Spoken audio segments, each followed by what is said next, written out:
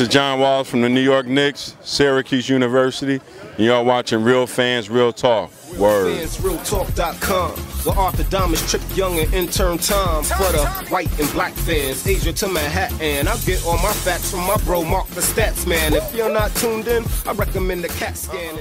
Hello everyone, Mark the Statman, Skevich, Real Fans, Real Talk, here at the third day of the 50th anniversary of Rucker Park. I'm alongside Bob McCullough and Darryl Neverson here.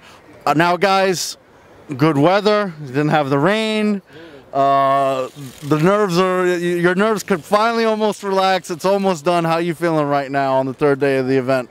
We feel great. There's been so many people that have come through that have really blessed us with their presence to make sure people are aware that they were a part of the 50th. Emmett Bryant, Calvin Ramsey, as well as Joe Hammond, P.B. Kirkland. We had so many great sponsors, Prime 116, State Farm, the New York Knicks, the NBA Retired Players Association, and we've had so many different people just come out of the woodwork who've played in the Rucker and been a part of it, and it's been great from the 60s, 70s, and 80s. Darryl, long time setting it up. Didn't rain like I said. The nerves can finally almost relax. How are you feeling right now? I feel great, man. I think we got everything in. You know, everybody was represented. We had some of our ancestors of Holcomb L. Rucker in the house, so you know it was great, man.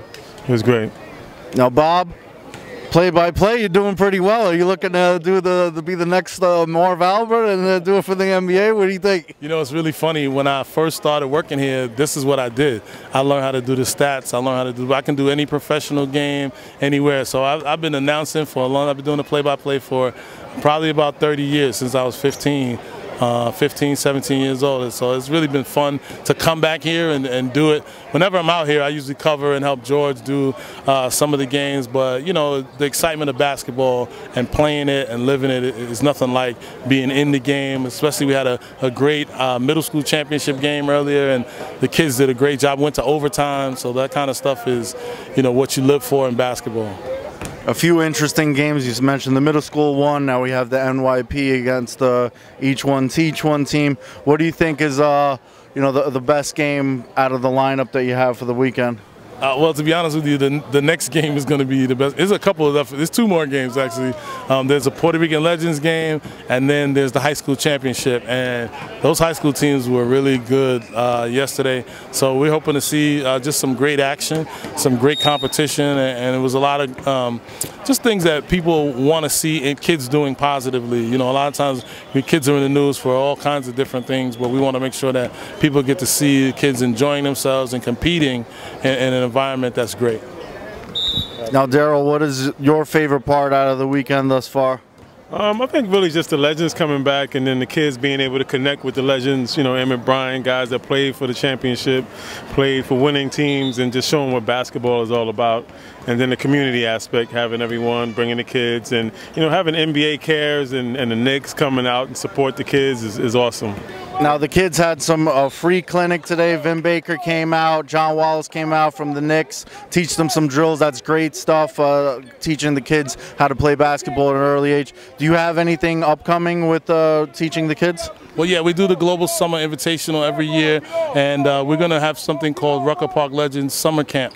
So we have a bunch of things planned and laid out that will allow there to be kind of a fold out of Rucker, and we're going to expand it throughout the city, throughout the country. We're actually going to be doing some traveling, so it's going to be really interesting to see what happens, but hopefully this brings to light the importance of what's being done. All right, Mark the Statman Skevich here with Darryl Neverson and Bob McCullough. Make sure you check out the documentary Rucker 50 and hashtag Rucker 50. Great events here at the 50th anniversary of Rucker Park. Thank you for joining us for the special edition of Real Fans, Real Talk, and we'll see you next time, everyone.